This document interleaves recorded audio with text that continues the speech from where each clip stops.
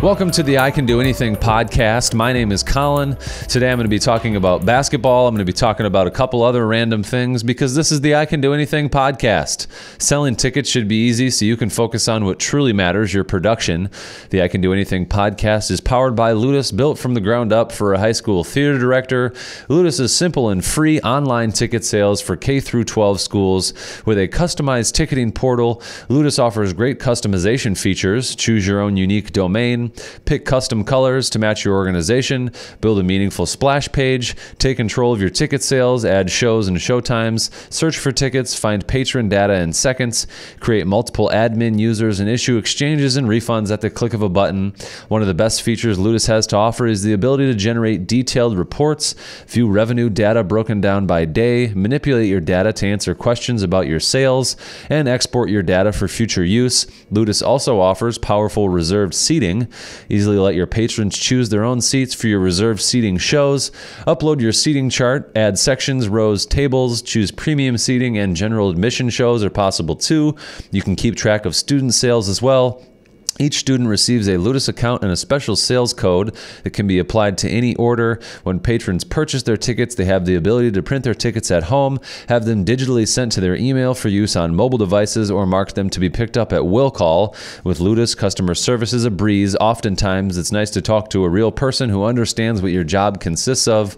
Ludus offers real-time support and has sold over 1 million tickets and over 350,000 tickets this year. Visit ludus.com and start selling tickets today with Ludus's forever 100% free guarantee to your program. That's ludus.com, ludus.com. Okay, let's start the I Can Do Anything podcast today with Team USA and the FIBA World Cup. The United States has left for China and has won each of the last 5 international tournaments at the senior level, 3 Olympics in 2008, 12, and 16, and 2 World Cups in 10 and 14, though they were undefeated throughout, finishing 42-0 across those 5 competitions. The U.S. has had some close calls. The 2019 FIBA World Cup could mark the toughest challenge for the United States since they finished 3rd at the 2006 World Championship, yet wielding the most talent from 1 to 12 on any roster, the U.S. remains the favorite. But depth isn't as critical in a single elimination scenario, nor in a game that's only 40 minutes long. The U.S. lost to Australia in a pre-tourney exhibition, which served as a reminder that there exists a thin line between victory and defeat, that before the Americans even compete for a medal, they could again face Australia, this time in the quarterfinals. So I think the U.S. has now, well, they've narrowed their roster down to 12 teams, or to 12 players. So they depart for China with, come on, just show me the roster. The 12-man roster for the tournament includes Walker, Turner, Mitchell, Tatum, Barnes, Brown, Harris, Lopez, Middleton, Plumlee, Smart, and Derek White. So that knee injury that kept Kyle Kuzma out of that Australia game eventually led him to drop out of the roster.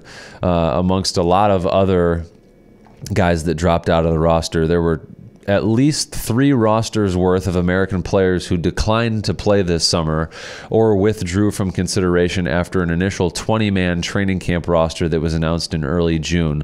So a 12-man roster, there were 3 12-man rosters worth of American players who are not on the team that were potential players, with the majority of those guys being all-stars and superstars in the NBA that have notably decided to not play in this World Cup. In fact, after that, the U.S. added 11 more players for consideration to get to that group of 31 to a final 12-man roster for the World Cup.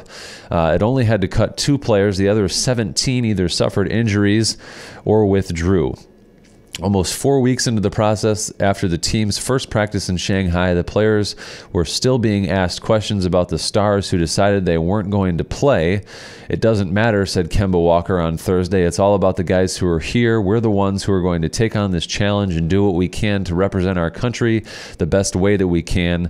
Those guys that are here rank as solid players, but there's no question that the roster lacks star power. The U.S. team has just 2 players, Jalen Brown and Jason Tatum, who were drafted in the top 5. Every other USA roster with NBA players since 1992 has had at least 4 top 5 picks. Just one player, Kemba Walker, who ever made an NBA...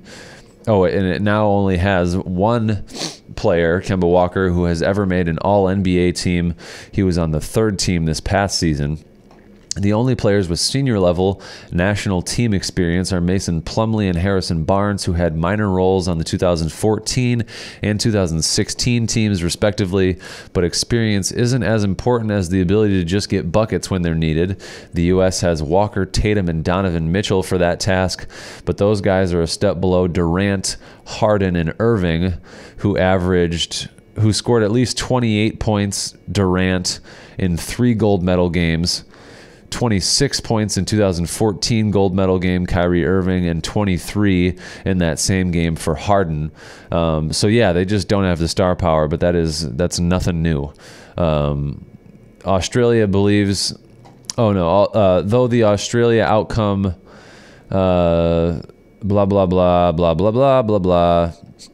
So, the U.S. will begin to play in Group E, playing games in Shanghai against the Czech Republic September 1st, Turkey September 3rd, and Japan September 5th. The top 2 teams from that pool will advance to the second round, where they will join the top 2 teams from Group F, which consists of Brazil, Greece, Montenegro, and New Zealand, to form Group K in Shenzhen. One of those 4 games, the 2 top teams from Group E will play 1 game apiece against the 2 games from Group F, will very likely feature the U.S. facing NBA MVP Giannis Antetokounmpo from Greece. That probably won't be an elimination game, but only 2 teams from Group K will advance to the quarterfinals. 8 groups of 4, A through H, turn into 4 groups of 4, I through L. And from those 4 groups, we get 8 teams for the single elimination tournament that begins September 10 in Shanghai. The groups aren't all that balanced, though. You could argue that there are 3 teams in Group H, Australia, Canada, and Lithuania, better than any team in Group A. Argentina isn't nearly the team that it was several years ago, but it's likely the best team in Group A, B, and I together. The 2 teams that emerge from Group H, meanwhile, will have to compete with France out of Group G for 2 of the spots in the quarterfinals. Assuming that the U.S. advances out of Group K, its quarterfinal opponent will come from the Australia, France, Lithuania mix, so the Americans could have an elimination game against a medal-worthy opponent right away. If the favorite isn't the United States, it's Serbia, which went 10-0 in its exhibition slate, beating France, Greece, Italy twice, Lithuania twice, and Turkey.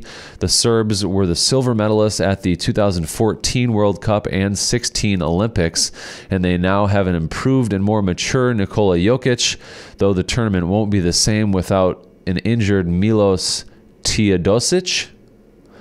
Jokic is Exhibit A of how most of the top talent on other teams is in the front line. France has Rudy Gobert, Australia has Aaron Baines, Andrew Bogut, and then Spain has Marc Gasol, and Lithuania has Sabonis and Valanciunas. That's going to be, there's a video on NBA.com that talks about that. That's going to be the U.S.'s biggest struggle, is the front line. Their front line isn't necessarily all that powerful, and Jokic is certainly, one of the best big men in the country, or in the world, and definitely in the NBA, and we don't have one of the best big men. We by no means have one of the best big men, or any of the best big men in the NBA on this Team USA roster. The big men on this team are Plumlee, I guess you could say Derek White, sort of, Brook Lopez. Yeah, we're going to really, really struggle on the front line. If we lose games, that will be the reason. It'll be because Jokic dominated. Rudy Gobert's not all that dominant. Neither are a lot of those other guys. Like Brook Lopez is this about the same level as Sabonis and Valanciunas. Marc Gasol is a great big man. He will certainly present problems. Andrew Bogut will present problems. Aaron Bain is kind of a utility guy for the Celtics. I'm not sure where he's at anymore. But Rudy Gobert is mostly a defender and not necessarily known as like a prolific scorer or a prolific big man necessarily. He's pretty much strictly a great rim protector and defender. So, qualifying for Tokyo 2020, 7 teams from the World Cup will qualify for the next 2 years Olympics in Tokyo. For next year's Olympics in Tokyo, but they're not necessarily the top 7 finishers. The team that will qualify for the Olympics are the top finisher from Africa, the top 2 finishers from the Americas, the top finisher from Asia, the top 2 finishers from Europe, and the top finisher from Oceania. As the host, Japan is automatically qualified for the Olympics.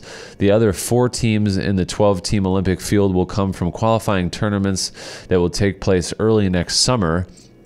That's not fair to Europe, which accounts for 12 of the 32 and probably 6 of the top 8 teams in the World Cup field, but that's kind of just the way it works. So even for the U.S., even if the U.S. were to lose in the knockout rounds, it will almost surely qualify for the Olympics because it probably won't finish lower than the 2 other teams in the Americas. As noted above, Argentina has a very good chance of reaching the quarterfinals, but it will be difficult for any of the other 5 teams from the Americas, Brazil, Canada, and the Dominican Republic, Puerto Rico, and Venezuela to break through.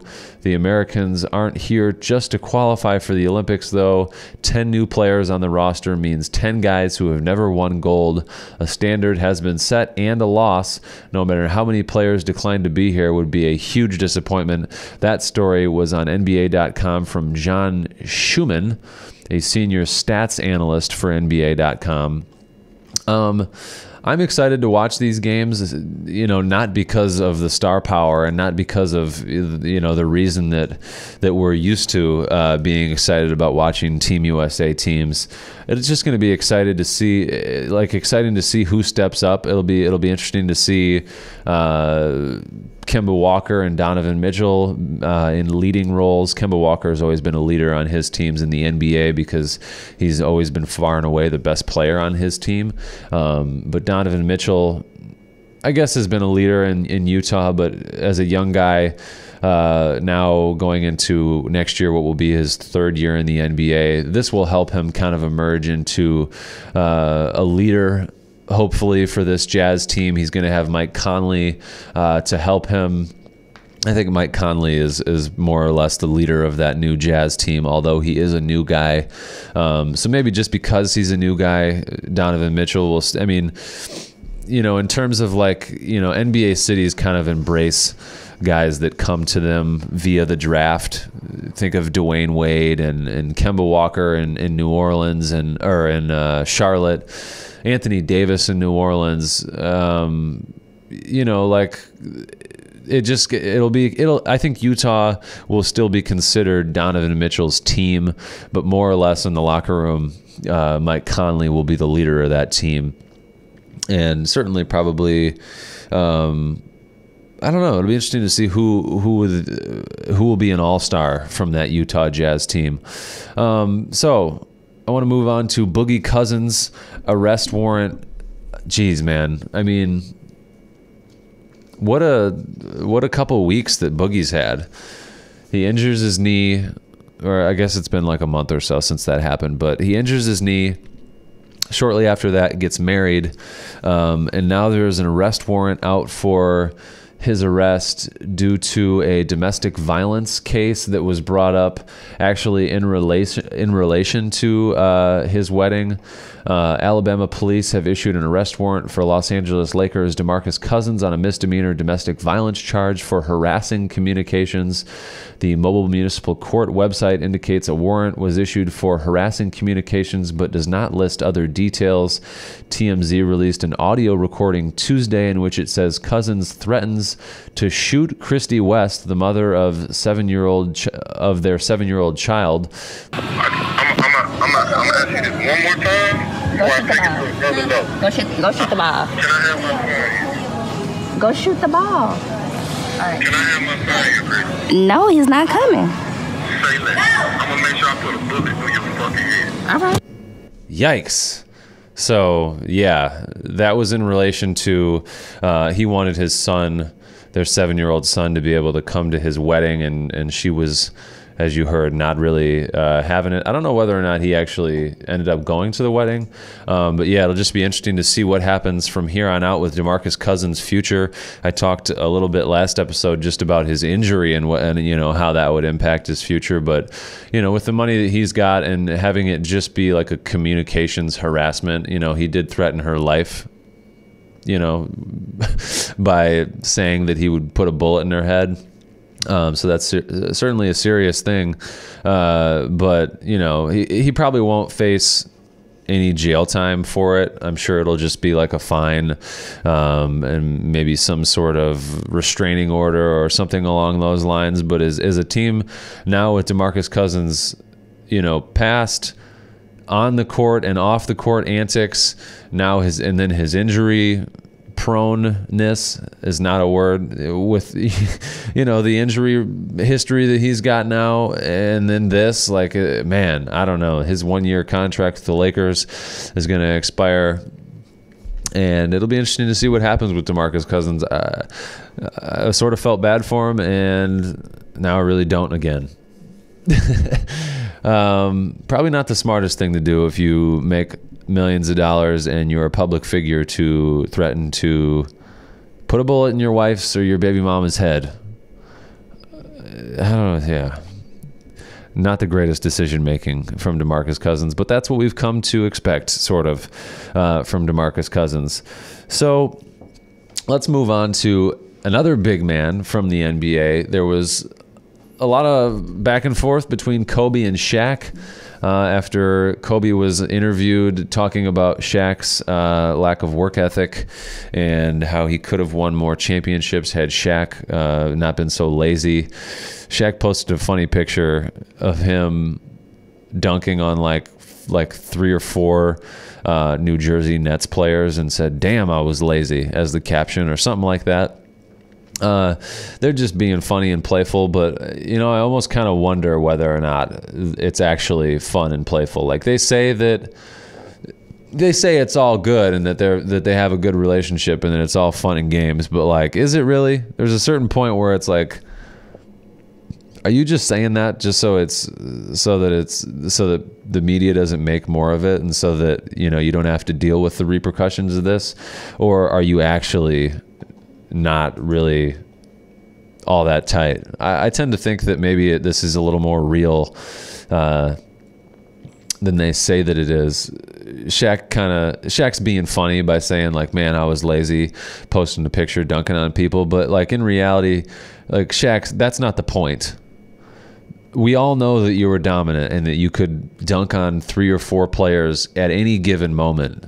That's not what Kobe's talking about. He acknowledged your supreme dominance and your supreme athleticism and physical gifts, which are what you exhibited in that picture on Instagram. But laziness has nothing to do with being able to dunk on 3 or 4 players. Laziness is getting in the gym to be in better shape. Laziness is working on your fundamentals in practice. Now, you may not need the fundamentals and the intricacies of the detail in post moves when you're Shaq and you can just bully people in the post and dunk over 3 or 4 guys. But, it probably certainly would have helped.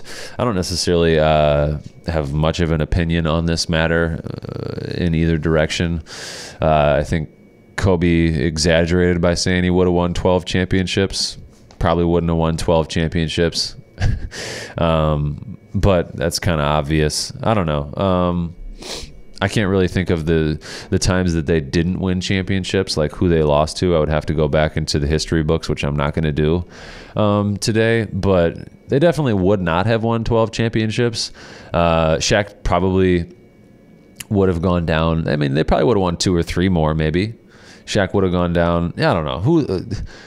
How can you even for Kobe to say that? You can't fucking measure how lazy a guy was and whether or not, if he were to have put in X amount of more exertion, how do you even measure somebody's try-heartedness in a practice and what that would have led to? So much of basketball is talent and skill and preparation, but there's a pretty large percentage of it that is also dumb luck and just like whether or not the other players were prepared and skilled and talented, like, you know, whether or not Robert Horry misses a three, or whether or not Tim Duncan misses a hook shot or misses two of the hook shots that he made. You know, like, I don't know. There's really no way to, like, history could have gone so many different ways, you know, based on injuries and based on fatigue. And there's just no way to be able to tell, you know, whether or not a guy would have been considered the greatest of all time had he been a little bit less lazy. I don't know. It's just like, it's just a funny thing for Kobe to say in an interview, to get like to be a soundbite. You know, again, whether or not he actually meant it or if he was just trying to be funny, and knew that Shaq would think it was funny and they could have a little back and forth and get their names in the media for a little bit. You know, that's probably more or less what it was, more centered around.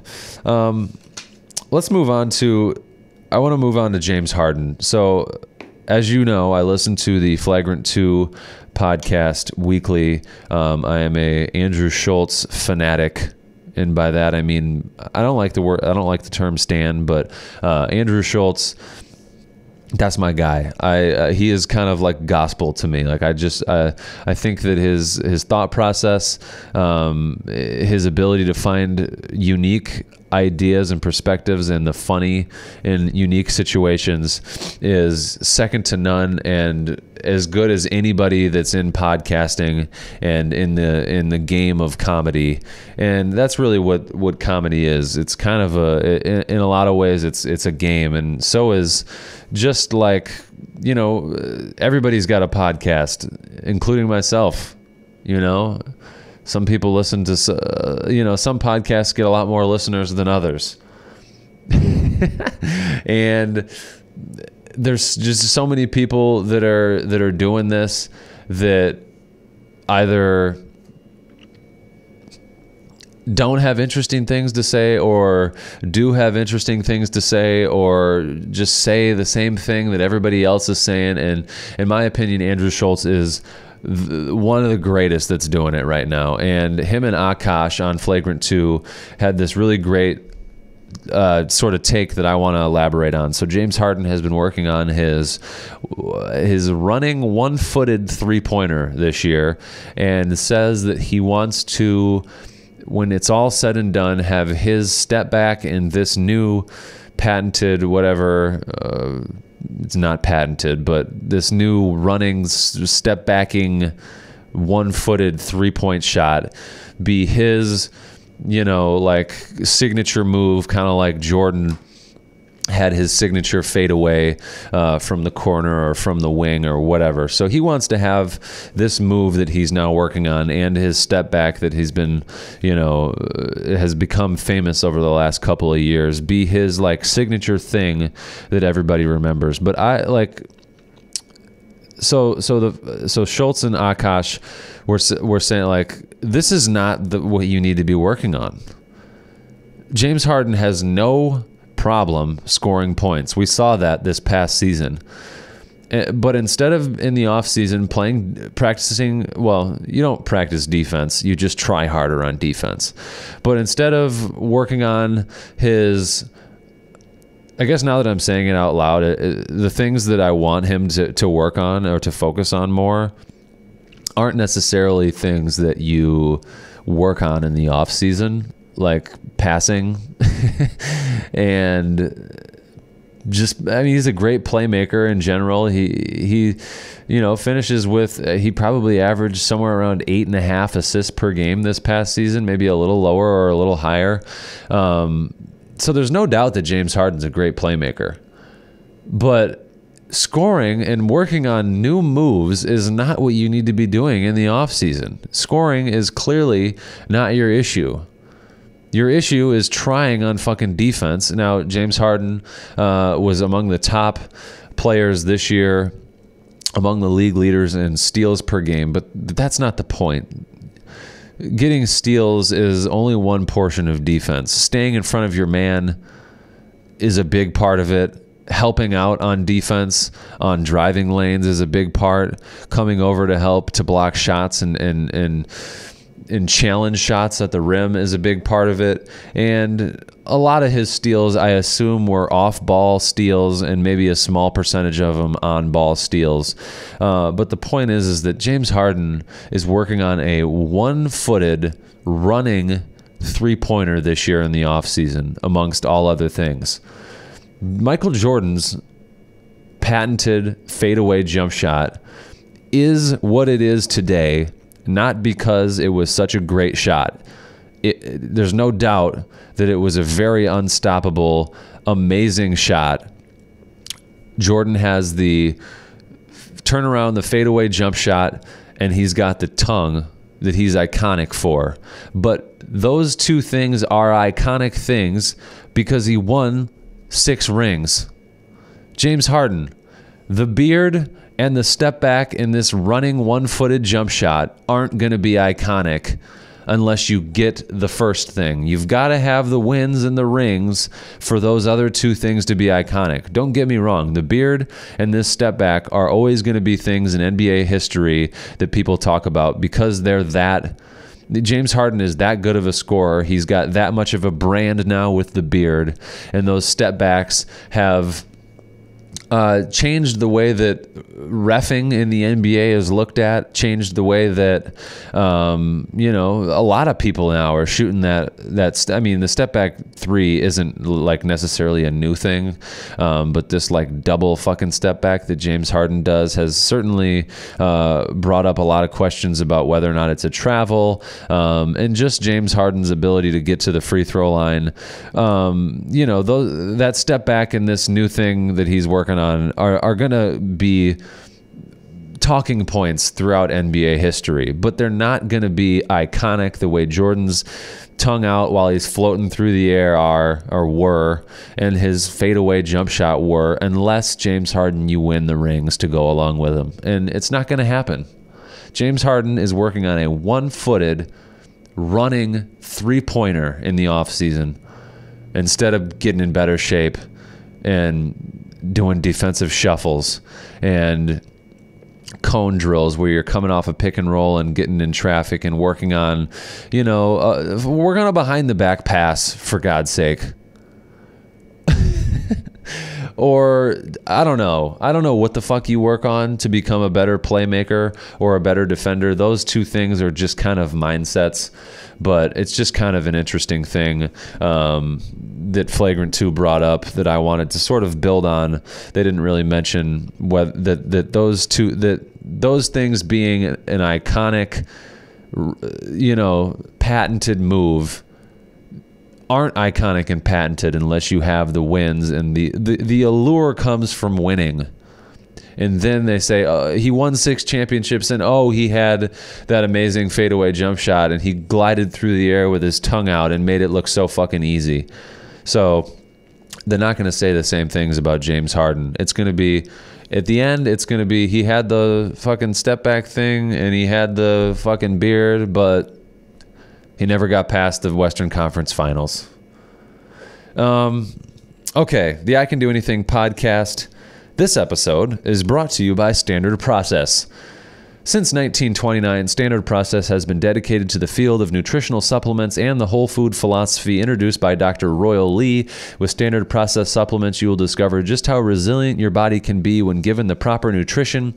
Standard Process supplements contain time-tested formulas with whole food ingredients that provide safe, effective, high-quality nutritional support. Available through healthcare professionals, our products promote a better quality of life for our customers. Standard Process demonstrates commitment to the person by fostering the physical, emotional, intellectual, and spiritual health of customers and employees. The commitment to the product by emphasizing the importance of concentrated whole food ingredient sources and herbs in the product line. Commitment to the process by ensuring the highest quality in every stage of development, from farming through shipping. Commitment to the planet by utilizing environmentally safe farming, manufacturing, and business practices. And commitment to posterity by preserving and strengthening the company for all future generations. Visit standardprocess.com today. That's standardprocess.com today to get some great whole food supplements. Okay, so speaking of eating healthy, I had a funny little interaction last weekend with a friend.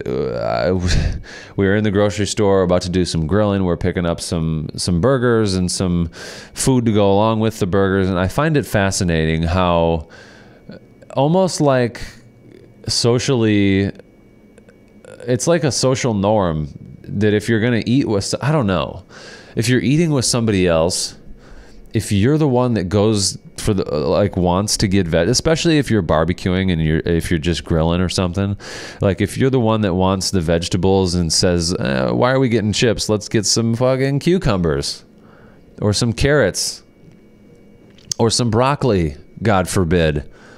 You're the like weird one that's healthy. I got questioned, like, do you want chips or is that not healthy? Can we get some chips or is that not healthy? And I just like, yeah, I mean, get some chips. I don't know. I guess I didn't really push to get vegetables either, just because I'm still sort of battling with this like pushing, like when to push against these social norms of not eating well. It's amazing to me how ingrained in American culture it is to just shame people for eating healthy.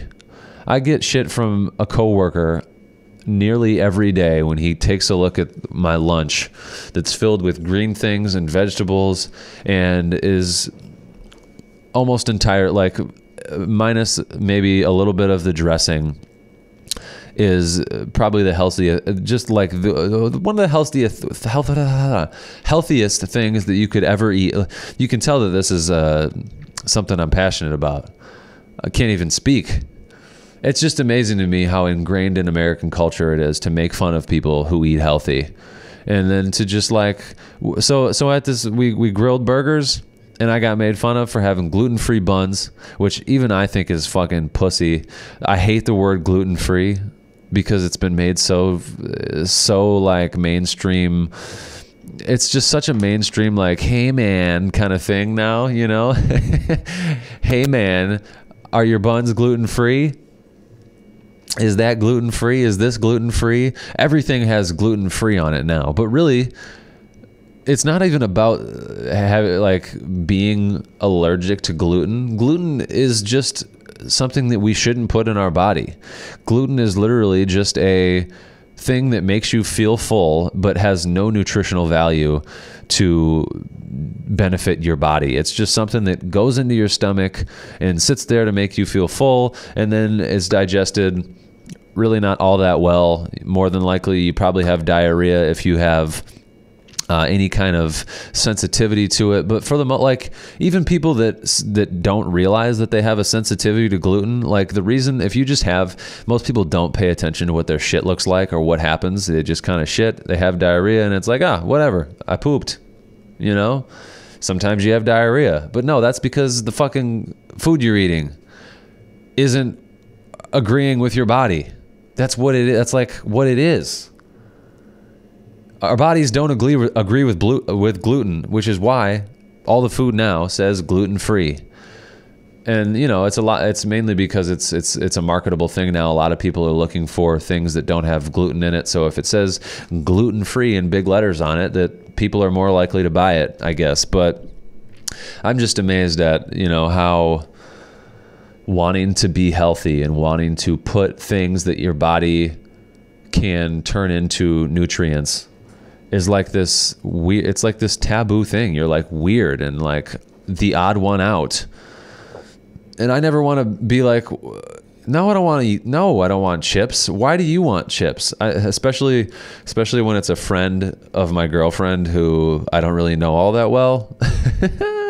And I don't want to like, I just always I always have to decide whether or not like I want the confrontation. And in most cases, I welcome it, and I kind of enjoy making people feel uncomfortable by saying like, no, I don't want chips. That shit is terrible for you. And I really like to kind of like make people feel like shit for the way that they eat like shit. But this particular scenario, I just kind of like didn't feel like making this friend be like, wow, your boyfriend is fucking crazy, which I definitely am, like without question. But I don't know. It's interesting to kind of weigh which situations I'm going to cause a scene, for lack of a better phrase. So I don't know. I also have been really enjoying work lately. I've been in a bunch of classrooms ever since the kids got back. The fucking kids are back. And ever since the kids have been back, I have been really fucking busy, and I'm doing it to myself. I mean, I don't necessarily have to do a lot of the things that I'm doing now. It just, if I didn't, like, no one would ask me to email a bunch of professors and ask them if I can come to their classes and do a bunch of different testimonials with students to kind of build up a catalog of students, you know, saying various things about the university, talking about a lot of our points of pride and our talking points.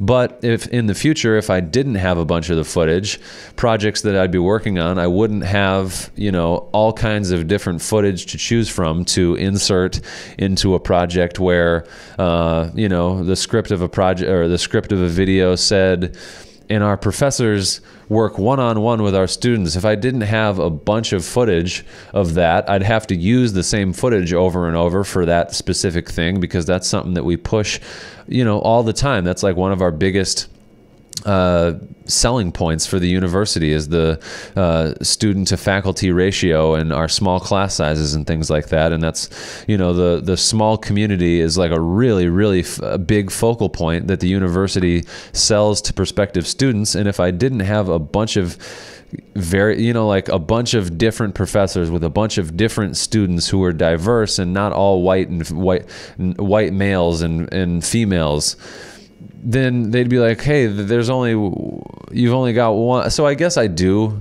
have to do it, because they'd more than likely eventually be like, listen, you've used that same clip over and over again. So I don't know. I've just been really enjoying being in classrooms and being around the students again. I really do enjoy the summers when there's nobody around. It's very peaceful, and I just do mostly desk work. And it's just kind of very relaxing. I watch fucking Netflix and YouTube videos in one screen while I log and edit on the other screen. I'm very productive, and I get a little bit of side entertainment. But right now, I really haven't, the last like 2 weeks, I really haven't had any time for any of that, because I've been in classes. I've been shooting student testimonials. I've been out at student activities. I went to the House of Representatives student government meeting that had it had one representative from every club or organization and from every fraternity or sorority. And I spoke to those kids about just getting them to invite me to their events and notify me of when they have, you know, like community service things for fraternities and sororities off campus. I need a lot more footage of those kind of things, and just getting them to maybe shoot some of their own footage for stuff that I can't be at. So it's been really fun just being back around young people, people that are a lot closer to my age than most of my coworkers. And just being in classes is fun. It's fun interacting with kids and seeing the different, you know, activities that professors are doing in their classes, and being outside a lot more. I'm hauling equipment around all over the place and getting exercise, and that's something that I really, really enjoy about my job. One of the activities that I went to was we have a fellows program. It's like students get recommended by professors that are either engineering or business students. They get recommended by professors to be a part of this fellows program, and they basically are like ambassadors for the university. They're just people that are, you know, good kids overall, good character, and good in the classroom. And this fellows program does a number of, activities and events on campus and off campus to be ambassadors for the university and to, encourage other students to be engaged on campus, blah, blah, blah. Anyway, the fellows did this thing with, there's Japan students that are here for 2 weeks. So they like learned how there was like several tables, maybe 6 or 7 tables at the football hospitality suite. And it was like 5 American fellow students per table and then 1 Japanese student. So there was like 6 or 7 Japanese students. They all were at a table and they were basically teaching the American students how to speak Japanese, and all of it was in Japanese. Like they spoke Japanese almost the entire time. It was really cool. So they taught them how to make sushi and how to like roll their own sushi entirely in Japanese. They taught them how to like say their name and introduce themselves, but by saying like where they're from and their major and all this stuff. It was really cool just to see these kids interacting with the Japanese students.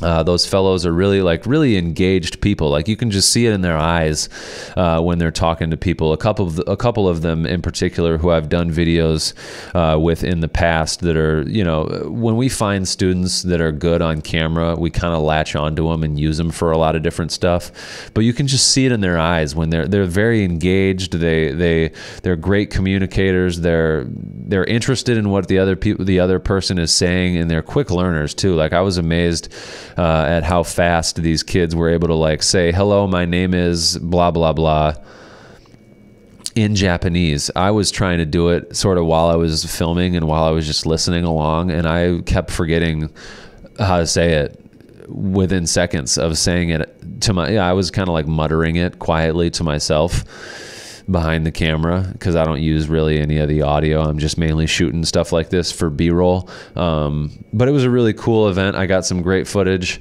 It's interesting. I'm always like kind of looking for like very particular things. I have like I know what all of our selling points are, and I'm always looking for footage to kind of complement that. We're always looking for diversity. We're always looking for people smiling. We're always looking for a good mix of male and female. We're always looking for like I mentioned, the student to faculty ratio. So any like small groups, anything where people are moving around, interacting with each other, doing hands-on stuff with lab equipment, or I was in a business class that was using Monopoly money and water bottles to simulate like a supply and demand and like a demand curve, and so one side of the room got 6 water bottles per person and the other side of the room didn't get any, and then both sides of the room got Monopoly money. They all got the same amount of money, and then they had to go around and barter basically, or like what is that word? Argue or banter back. Wow, I cannot think of the word. They had to go back and forth with people and try to, like I'll sell you 2 water bottles for $1, or I'll sell you 3 water bottles for $1.50 or whatever it was, and then they like had a competition sort of to see like who ended up with the most amount of water bottles or the least amount of water bottles, who ended up positive based on the value of the water bottles and how much money they ended up with. It was a cool activity that I got some good footage of, but I'm really enjoying my work as of right now. I really enjoy being busy and not just sitting at my desk thinking about a bunch of stuff. I also got a clean bill of health. This week, my blood samples came back extremely, extremely perfect. Almost it was everything. He said, this tells me that this is good. This tells me that this, almost everything. I did a full blood sample for basically everything, and the doctor said that all of it was damn near perfect. So that really helps the anxiety. At least for now, I know that I am an extremely, extremely healthy young individual. I rode my bike to work on Friday, and that introduces me to a new segment on the podcast called The Thrill of the Week. So my thrill of the week was riding my bike to work in the complete dark in the morning. So I rode my bike from, I think I left the house at 5:30 a.m. and arrived on campus at like 6:06 p.m. It was like 6.4 or 6.5 miles or something like that. And I was amazed at how dark it was. I kind of didn't expect it to be as dark as it was. And it was really kind of a thrill. I felt like I was in a movie. Like there were certain parts of the road where it was like extremely dark and other parts where it was lit pretty well. And anytime that a car would go by, you know, coming down the right side as I'm riding the bike down the right side, I would move over to the left side, and, you know, so that they could always see me because of the, you know, it's because it's dark and their headlights were, most of them probably had their brights on until they saw me, and then they'd flick their brights off. But I'd be on the other side of the road. Not once was there a car coming in both directions where I had to like be worried about staying on the right side and being on the shoulder, because most of the roads I was riding on didn't have very much of a shoulder at all. So I was riding in the grass on occasion. Especially on my way home when it wasn't dark, I was riding in the grass a lot more because, well, I took a different route on the way home. There's really only about 2 ways that you could go.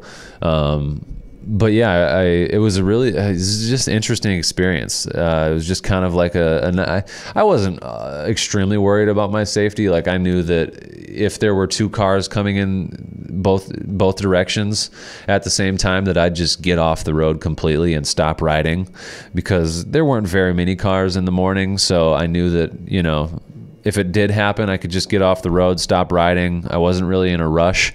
So I got to the MTI Center at 6:06. So it took me about 36 minutes to go, whatever that is, 6-point-some odd miles.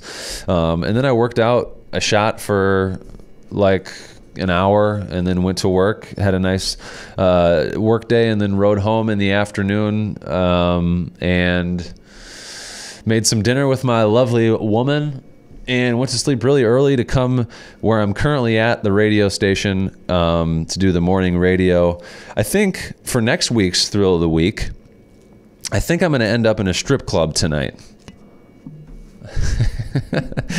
It's my girlfriend's oldest, or one of her older sister's birthday today, I think, or this weekend.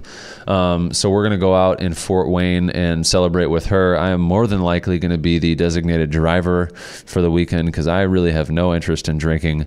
But the sister of hers is a heavy drinker, and I could see us ending up in a strip club based on what I've heard about this sister. And yeah, I've been to a strip club once. I was in a strip club in Europe, but it was a very high class strip club. It was like you walked in it was in Prague. You walked in, the main floor was a restaurant, and then the top 4 or 5 floors were a hotel, and then there was the floor below the main floor was a nightclub, and then the floor below that was a strip club. So it was like a hotel, restaurant, nightclub, and strip club all in one. It was like a 4-in-1 building. A really cool place. The nightclub was really awesome. And then the strip club again, it was very high class. I don't anticipate the place that we go to in Fort Wayne tonight, if we go, which part of me doesn't want to go because I know that we'll more than likely end up in a pretty ghetto ass place in Fort Wayne that probably won't be the safest place in the world. And I don't necessarily want to be put in that situation, but another part of me could say like, hey, that's part of life. Part of life is having a great little thrill every once in a while, and more than likely nothing bad's going to happen. I'll probably have some great laughs, and it'll be a fun experience that I can talk about on the I Can Do Anything podcast. So I'm interested. I'm excited either way. But that'll more than likely be next week's Thrill of the Week. Thank you for listening to the I Can Do Anything podcast today, brought to you by Fluorescent Things. What an opportunity my listeners have. Everyone needs a little bit of light in their life, and in my professional career as a videographer, I could always use a fluorescent light or two.